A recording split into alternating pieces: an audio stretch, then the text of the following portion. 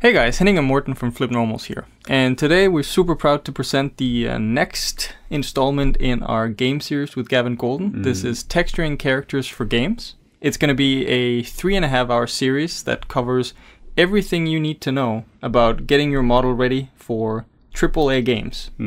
We're really going to be covering the texturing process here, where Gavin is just taking you through from start to the very final strokes in Substance Painter here. Yeah. It's a very elaborate series where it begins with covering the UV theory, like what's a good layout for a full character like this. It's taken into in-depth baking in Marmoset, just really showing the importance of that, what kind of maps you have to bake, like ID maps, curvature maps, AO, all these kind of things, which Substance will require, and you'll also just need to know what they are in terms of being a game artist. Yeah. Then we're also going, Gavin, I say we, Gavin. Gavin is going through a fairly in-depth guide to PBR, or physically based rendering. This is really the foundation for all kind of texturing and shading today, whether it's film or games, but specifically games here. Yeah. This is relevant whether you're doing stylized work or you're going for full-on realism. So yeah, Gavin tries to cover the differences between, you know, the different schools of thought, metalness and spec R, which to use in which cases. There's some really in-depth theory here, going through, you know, which kind of materials has a certain kind of index, what color is it, you know. Yeah. So once we understand PBR, how that works, he will give you an introduction to Substance Painter. So Substance Painter, that will be the main tool being used in this entire series. And if you don't know how to use Painter, first you should learn it. But Gavin will give you a fairly good introduction to how to use it. It's a fairly simple tool to use, but it's incredibly powerful. The stuff you can do in Painter it blows my mind every single time. Coming from a Mari guy, I'm just so impressed by what you can do in Painter. It's really fast, and it's really amazing how fast you can prototype out and make final textures for your models. Yeah, you can get started fairly quickly just by dragging on smart materials or stuff to like more instead like prototype or look for it, and then you can really just take it to like 100% just by going crazy, looking at proper reference and just really just nailing the look and full-on realism you want to do here. Yeah. So like we briefly mentioned here, like we start off with smart materials. For like the skin, you'll just drag and drop a smart material on for skin just to see how it looks. This can just speed up your work so much. So you have some pore settings, you generally have a lot of channels set up for you.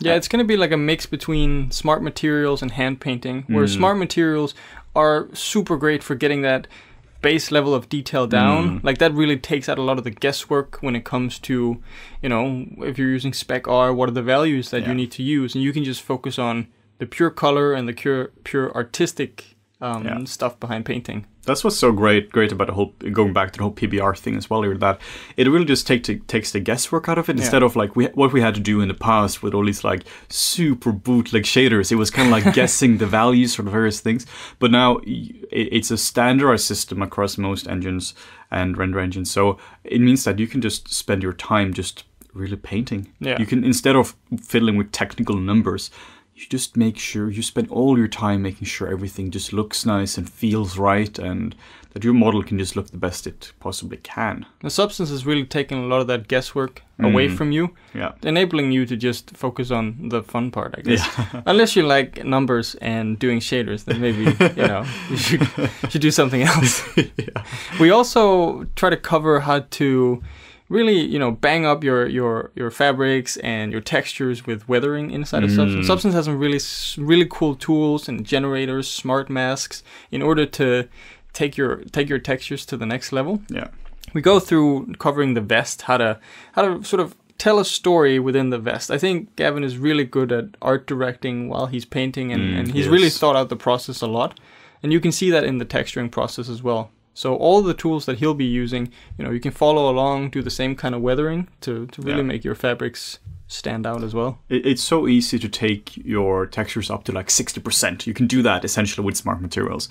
But in order to go from the base 60% look to really taking it to the full asset Gavin is doing here, which I really think is a fantastic asset. Just looking at here, very impressed by it. So in order to do that, you need to do what Morten was just talking about, weathering. Like really, where do you put the weathering? Like how old is this shirt? Like what kind of battle has this guy been in? All these kind of things just becomes incredibly important to think these things through. And Gavin is talking a lot about this, and it just really makes it feel more credible. It just makes it look. It just makes it look a lot better. Yeah, and another thing that we're gonna be going through is how to add additional details to your model. So let's say from our previous series, which is the modeling characters for games, we do our ZBrush sculpt, we do all the details we would like in the model. We get it into Substance, but we realize, there's still some story missing to the character. Yeah. How do we paint stubbles, and how do we create extra wrinkles? These are the kinds of things you can still do in Substance, adding like just a little bit of extra detail, just getting it to that 90 to 100%. Yeah, exactly. Like we said, you can take it up to like 60% really quickly, but here this is taking up all the way. Yeah. Like Gavin is just really showing you how to get these final stubbles and the little wrinkles, all these kind of things here. But not just from a technical point of view, like making it look good. That's also a big part of it as well. Yeah. So once all this here is done as well, we're talking about how the texture can be exported from Substance using a fairly standardized setup here, and then finally presenting your work in the Marmoset Toolbag. Marmoset is one of the coolest tools I know of here. You put your model in there and it just looks amazing. And it's all real time. It's all real time. This, from a film guy, this baffles me, just how good you can make something look there. So he's talking about here about how you can just present your work, how to optimize the shaders for it, how to really just make your work shine and just look the best it can. Because there's a lot of cool things you can do within Marmoset. It has support for a lot of really advanced shaders. We're going to go through some anisotropic shaders just to show how to get a really cool feel on the vest. And the same with, there's some subsurface scatter materials, how to position your lights, and how to really present your models in the best way you possibly can. Yeah. So with all that, we hope that you're going to enjoy this series, and head over to FlippedNormals.com to check it out. Cool. Thanks, guys.